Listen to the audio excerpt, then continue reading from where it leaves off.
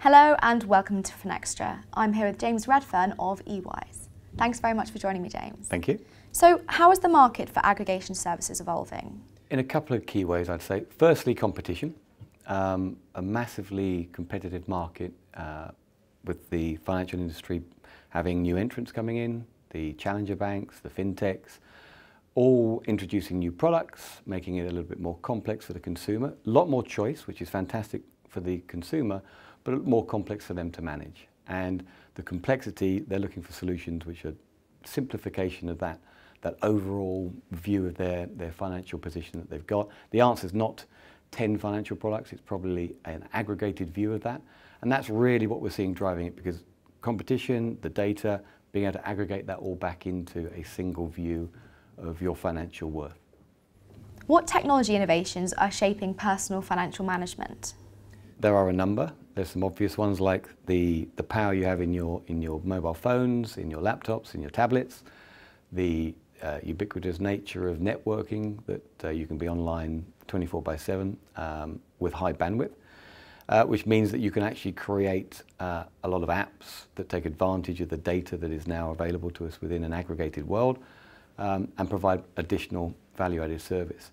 The other area I'd say that we're seeing a lot of interest in is around, as soon as you have more data, you get the flip side of the coin, which is around fraud, and you get a lot of work around security and the privacy side of it, so biometrics, personal data vaults like from eWise, enabling a consumer to control the access to that data. Absolutely paramount to making sure that aggregation moves forward. And how are banks responding to the rise of aggregation, and how are customers benefiting? I think you're seeing a mixed reaction. Some of the big banks, I would say, get it, and they're working some very good initiatives. Barclays are doing a big data initiative with the government, plus a whole other range of things there. Challenger banks are looking to put aggregation at the heart of what they offer to their consumers, so understanding that in fact the consumer has multiple relationships and you're adding value as a service in providing that consolidation or aggregation of it.